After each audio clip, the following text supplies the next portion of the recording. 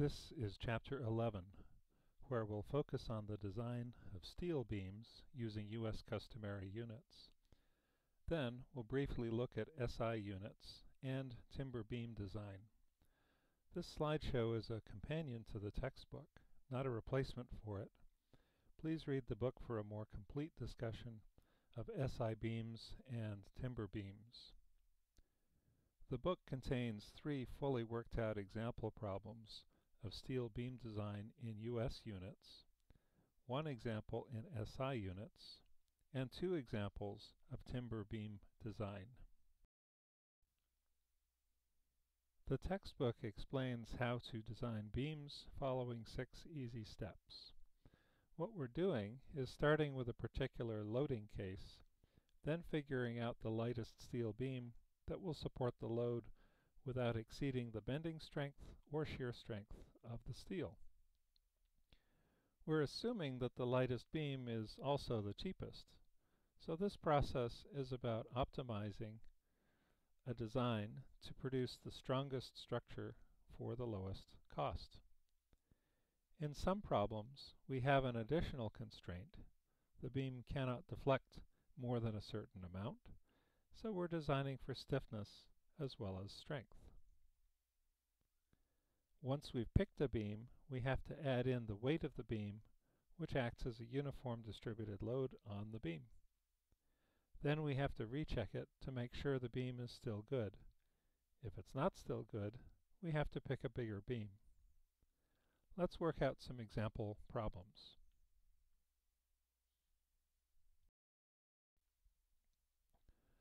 The first example problem is a simply supported beam with a uniform distributed load. We'll use a wide flange steel beam made of A992 steel. Step 1 is to identify all the loads and design constraints. Step 2 is to draw the load diagram and calculate the reactions. We can solve for the reactions by drawing an equivalent load diagram and working out the sum of the moments and sum of the forces. But it's much easier in this case to go to Appendix F and use the formula method. The reaction forces at points A and B are both 30 kips. Step 3 is to draw shear and moment diagrams for this beam. It's a uniform distributed load, so the shear diagram is a pair of triangles, and the moment diagram is a parabola, with a maximum value at the midspan of the beam. We can figure out the maximum value in one of 2 ways. We can either calculate the area of the left-hand triangle in the shear diagram, or we can use the formula method from Appendix F. Either method will give us a maximum value of 150 kip feet. Step 4 is to pick a beam. In order to do that, we need to work out the plastic section modulus that is required. Back in Chapter 9, we learned that the maximum moment that a steel beam will support is equal to a safety factor times the yield strength of the steel and the plastic section modulus Z. We can rewrite the formula to find out how much Z is needed to support the bending stresses in the beam. It's customary to put the constant in the numerator, so Z required is 1.67 times the maximum moment divided by the yield strength. Running the calculation, this beam needs a Z of at least 60.1 inches to the 3rd power. We look in Appendix D to find a beam with a Z value at least this big, but how do we know which one is the lightest? In the United States, wide flange steel beams are sold by weight per unit length.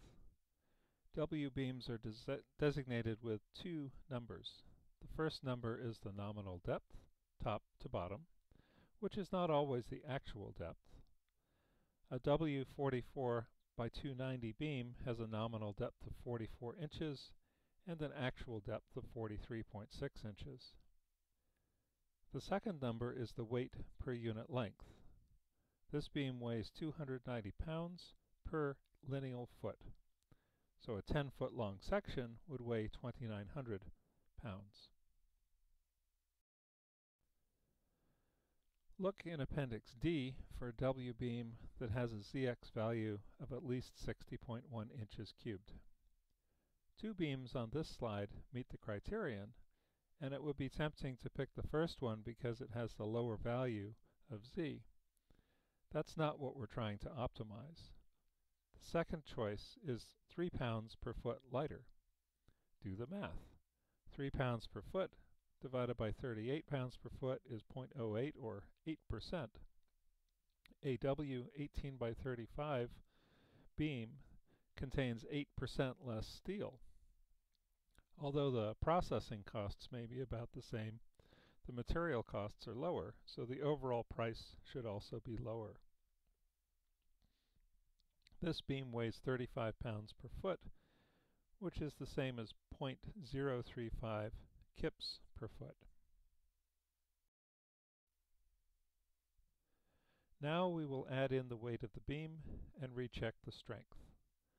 Since the original loading is a uniform distributed load, we can solve it again by adding the applied load to the beam weight per unit length.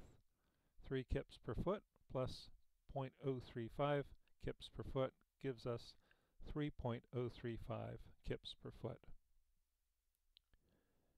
Using the same equations as before, but with slightly different numbers, we get a maximum shear, maximum moment, and required Z that are all a little bit bigger.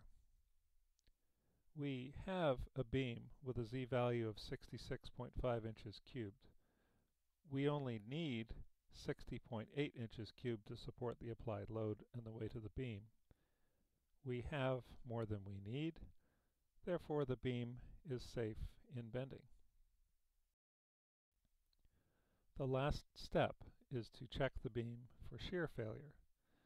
This is actually a pretty rare failure mode in structural beams, but it can happen, so we want to check for it. Remember the average web shear approach from Chapter 9? We can rewrite this equation so that the beam is safe as long as the maximum applied shear load is less than 0.4 times the yield strength times the depth of the beam times the thickness of the web. You can find these values in Appendix D. Plug them into the equation, and we find that the beam can support a shear load of 106 kips. We have a shear load capacity of 106 kips, but we are only applying 30.35 kips. We have more than we need, therefore the beam is safe in shear. Let's modify the previous beam by adding another constraint. In many designs, we want to limit how much deflection occurs in a beam. A rope bridge may be strong enough for foot traffic, but it's not stiff enough to make people feel safe and comfortable. The deflection constraint is added to the list in Step 1. Step 2 is exactly the same as before.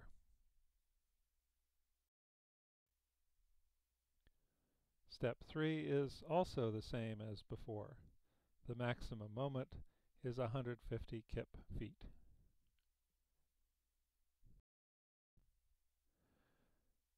Step 4 is not the same as before. We still calculate the required Z as 60.1 inches to the third power, but we also have to think about deflection.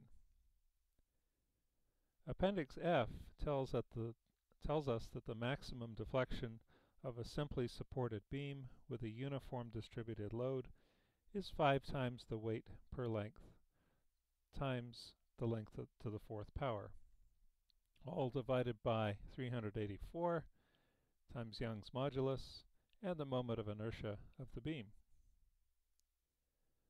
The unknown in this problem is the moment of inertia because we haven't picked a beam yet. We need a beam with an I value of at least 600 inches to the fourth power.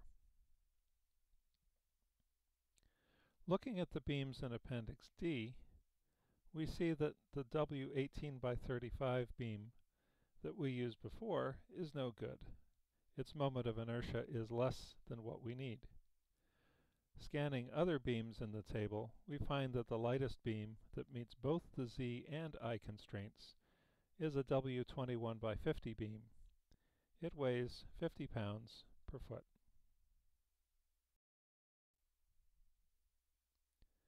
Now we add in the weight of the beam and recalculate the reaction forces and the maximum moment. They're a little higher than in example 1 because we're using a heavier beam.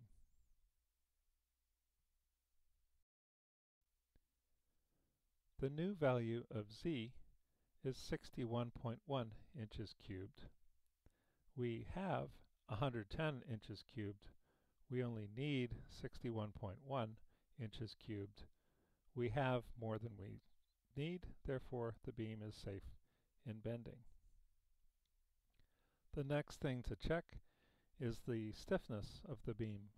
We'll add the moment of inertia needed to support the applied load to the moment of inertia needed to support the beam weight. The total is 610 inches to the fourth power. We have 984 inches to the fourth power in our beam. We only need 610 inches to the fourth power to support the loading. We have more than we need, so the beam is stiff enough to meet the deflection constraint. The last thing we do is check shear. The beam is strong enough to support 158 kips of shear load, but it only has to support 30.5 kips. We have more shear strength than we need, so the beam is safe in shear.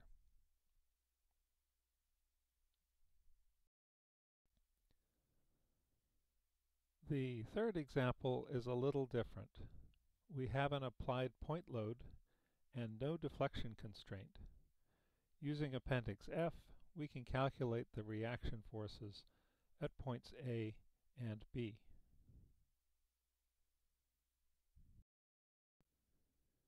Now we draw shear and moment diagrams and calculate the maximum moment at 16 kip feet.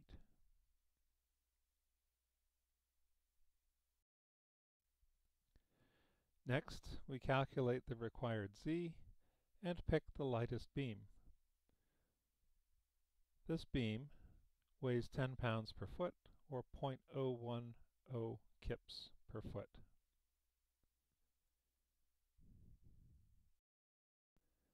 We add in the weight of the beam and recalculate the reaction forces. Using the principle of superposition, we can add the reaction forces due to the applied load to the reaction forces due to the beam weight and obtain the total reaction forces. The shear diagram has trapezoids and the moment diagram has parabolas. The maximum shear load is 4.06 kips. The maximum moment is 16.16 kip feet.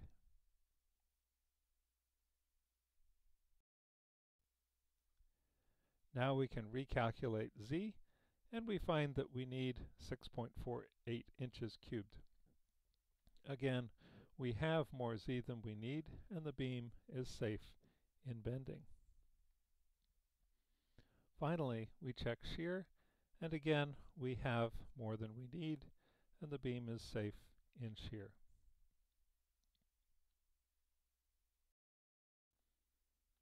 Steel W beams in the U.S. are sold by weight per unit length. In most of the rest of the world, they're sold by mass per unit length, which means we have to add another step before we can solve these problems. Newton's first law says that force equals mass times acceleration. In our case, the force is weight, and the acceleration is gravity. When people talk about the force of gravity, they're really talking about weight. We'll need an SI unit definition before proceeding. The unit of weight in SI units is the Newton, which is defined as a kilogram meter per second squared. Let's look at a typical SI W beam. A W250 by 89 beam has a nominal depth of 250 millimeters. Appendix D lists its actual depth as 259 millimeters, which is about 10 inches. This beam has a mass per unit length of 89 kilograms per meter. Multiply it by the acceleration of gravity, then insert the definition of the Newton, convert newtons to kilonewtons, and we have 1.13 kilonewtons per meter. The rest of the beam design procedure is exactly the same as for U.S. customary steel W-beams.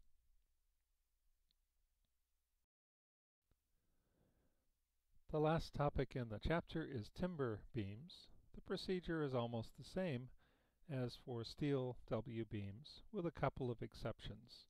First, we don't use plastic section modulus. Instead, we use S, the section modulus of the timber. It's actually simpler because there's no safety factor constant in the equation. Instead, the safety factor is built into the value of allowable bending stress. You can find values for section modulus for timber beams in Appendix E. Second, in Step 6, we can solve the general shear equation for rectangular cross sections. Shear stress equals 3 times the maximum shear load divided by 2 times the cross-sectional area of the timber. We can rewrite the formula to give us an equation for the shear load. As long as the actual shear load is less than 2A allowable shear divided by 3, then the timber is safe. There are 2 fully worked out examples of timber beam design in the textbook, one in US units and the other in SI units.